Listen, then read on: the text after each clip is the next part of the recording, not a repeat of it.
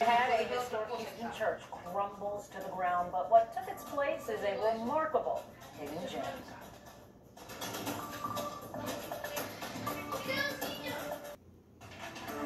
A historic Houston church comes tumbling down. But in its place, a different kind of sacred space.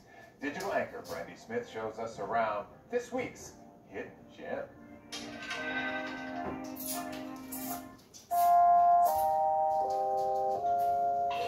Mesmerizing, almost hypnotic. Kind of like life.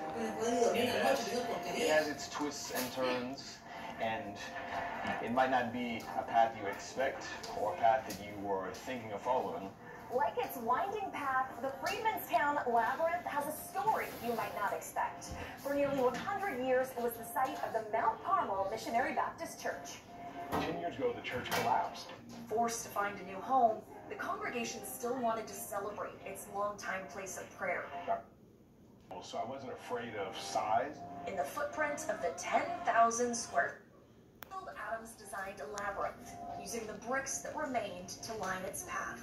I remember working in the sun on weekends, moving gravel. Ellis Owens, then helped with design and construction as part of the group Sacred Sites Quest, a nonprofit service group focused on cultural, social, and creative awareness. Really pretty awesome. When I saw how this labyrinth began to transform this community and the effect it was having on the young people that I was working on, I was like, this needs to be a part of my work, and it has been since then.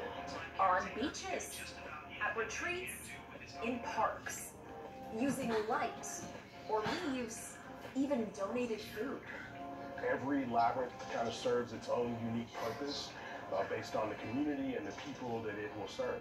This one celebrates the legacy of the neighborhood and the church that once stood here. It's here until other forces say otherwise. Reporting in Houston, Brandy Smith, KHOU 11 News. Those aerial views, so cool. Gotta go check that out. That's so essential.